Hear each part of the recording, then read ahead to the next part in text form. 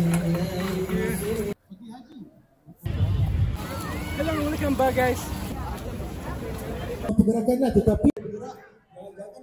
tetapi disebabkan hilang Hello, welcome back guys. So guys, I am again in the vibrant city of Kuala Lumpur. Contoh. And it's really beautiful out. Ramai orang tak faham. 3 kali It's the last week of Ramadan. We'll have Iftar here, and it's only 10 minutes at the beginning for Iftar, and it's really cool guys. So we have to go.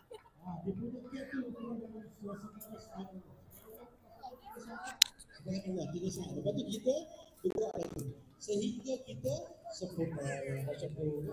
Ataupun situasi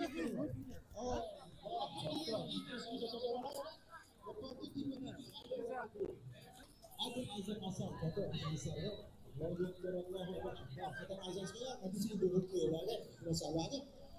Jadi contohnya dia azan asar. Lalu maka solat yang zuhur tadi itu tidak perlu diqadakan ataupun tidak solat semula. Solat itu sah. Tetapi disebabkan hilaf tadi, kesalahan itu dimaafkan. Melibatkan tentang kiblat. Okey, itu berkenaan dengan kita sendiri yang buat kesilapan. Bagaimana Ustaz dengan seseorang itu orang yang buat silap? Dia tengah solat, kiblat dia sama. Kita beratkan dia. Kita beratkan dia. Boleh Ustaz? Boleh. Tapi kita tentang yang gerakkan itu bukan orang punya pergerakan lah, tetapi kita yang menggerakkan. Maknanya berapa banyak pergerakan itu berlangsung tetap maksudnya tidak membatalkan solat. Jadi kita boleh buat lah. Ataupun dekat surau-surau ataupun dekat tempat-tempat yang bukan tempat kita musafir dan sebagainya. Bila bercerita kita musafir ni sedikit perkongsian ya. Sedikit perkongsian. Ini Islam kepada semua. Jika seseorang yang balik kampung,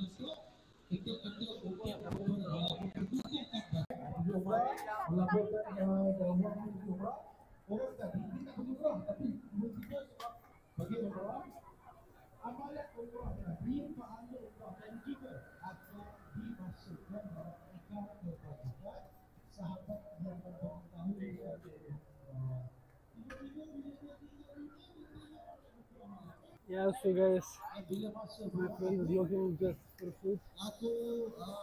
Fine. Rice with chicken, right? Rice, chicken, vegetable.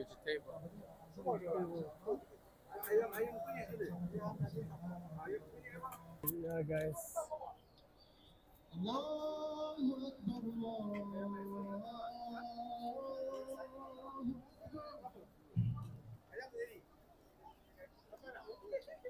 أشهد أن لا إله إلا الله أشهد أن لا إله إلا الله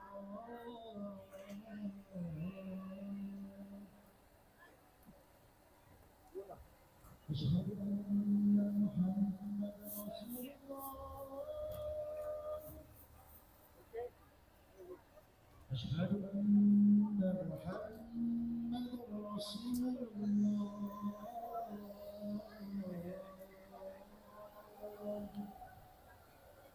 Hey bro, what's up? Good? What's this? Rice? Yeah. One chicken, right? Yeah, one vegetable, okay. Okay. Yeah, guys. Spicy, okay.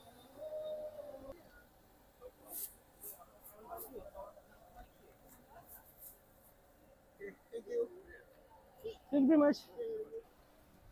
Yeah, guys, we took the food, so we'll find a place to sit. It's really crowded out here. Give me two vanilla. You want big cup or small? Medium, small, medium. Yeah, medium. Satu kedua. Yeah, guys, we will take a vanilla drink. Here.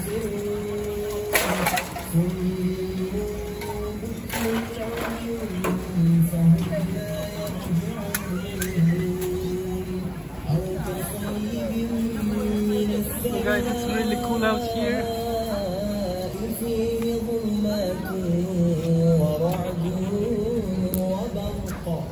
يجعلون أصابعهم في آذانهم من الصواعق حذر الموت والله محيط. Thank you, bro. Yeah, guys, we take the vanilla. So let's go. We'll find a place to sit. It's already so late. Okay, let's sit in there. There's a place. You cannot sit in there because it's all wet.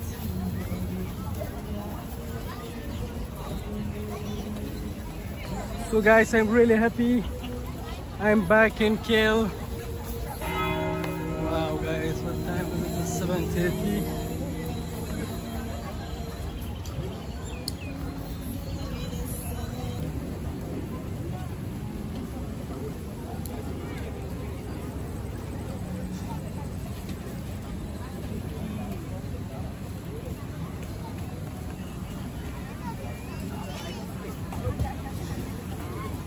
So guys, we were just looking for a place to sit, to have our food, but it's all taken.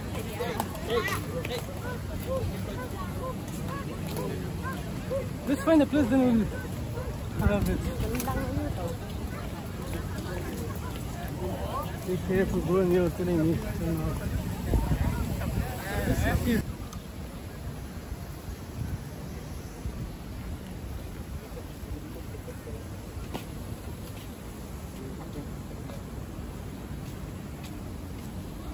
You take the food, bro. I'll just take the view.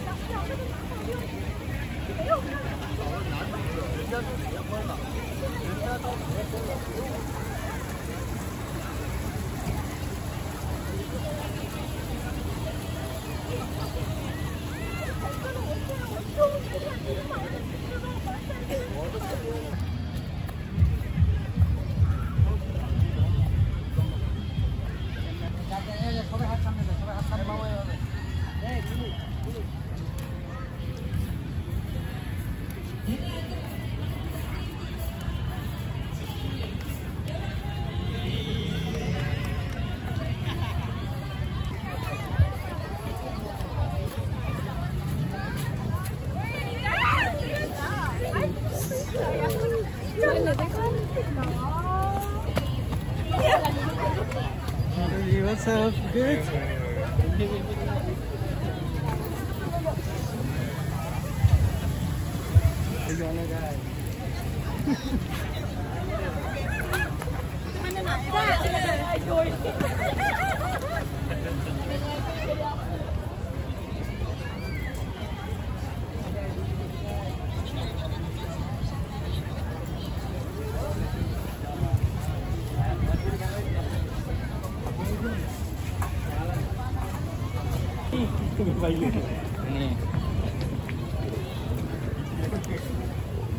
Yeah, so guys, this was all about Merdeka Square. Iftar and it's almost finished. And now, yeah guys, we are crossing the river of life, which is very crazy.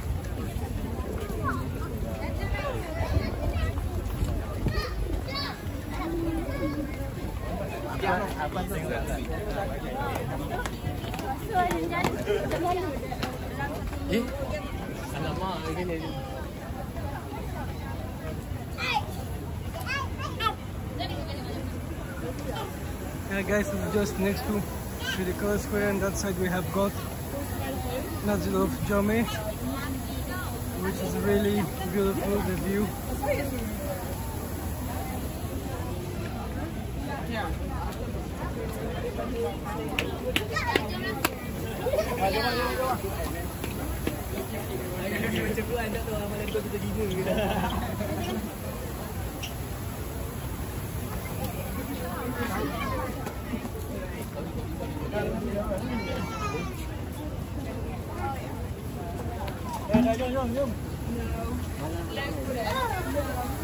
Wow guys, it's really amazing.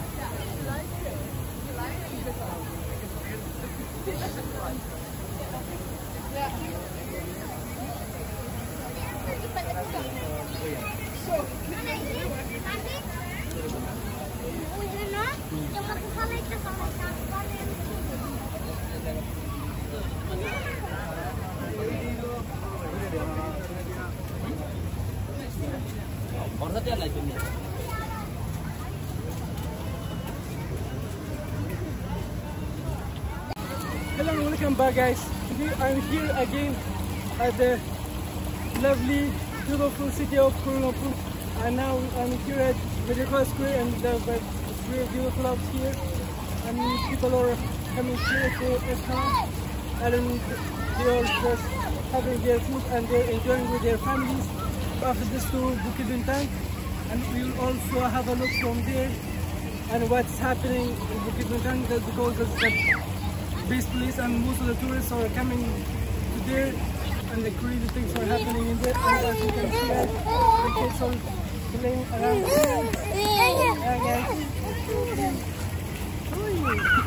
yeah guys, it's really beautiful. So my friend is just sitting there. Tonight I came with him because I was feeling alone, and I called him, yeah, come on, let's go with us. And tonight I have dinner and we will go to Bukit Bintang.